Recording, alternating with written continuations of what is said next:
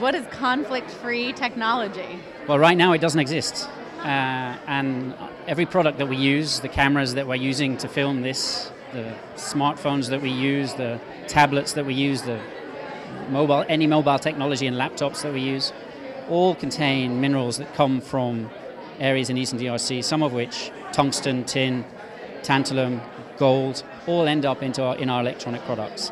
And this mass of resources in Eastern DRC has been creating this conflict for the last 15 years, where over 5.5 million people have died. And child soldiers are being used constantly to mine and to guard these mines where these minerals come from, so that we can use our smartphones and we can use our tablets and we can get the newest product on the market. And as a result, the manufacturers of these products have started slowly to try to change, but they're not moving quick enough. And only some of them are moving. There are Intel, Motorola, Philips have been very proactive in the way that they have engaged with changing to conflict-free mineral solutions.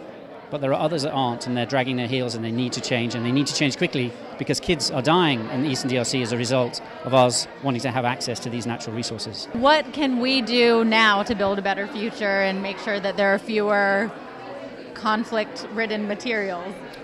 We can engage the manufacturers. We can tell the manufacturers, listen, we want to use your products, they're great. The manufacturers need to put pressure on the industry to make sure that there is a conflict mineral-free supply chain going from Congo to Asia, where these products are manufactured, and back again to us. And in order to do that, they have to invest. Philips is investing in a mine in Eastern DRC. There are small groups of other electronics companies that are investing in mines in Eastern DRC to make them conflict-free.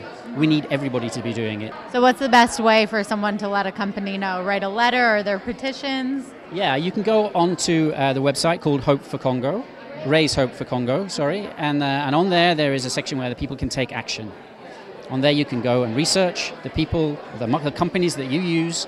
You can research which company's smartphone you own or tablet you own. You can go and find out how good they're behaving within this world.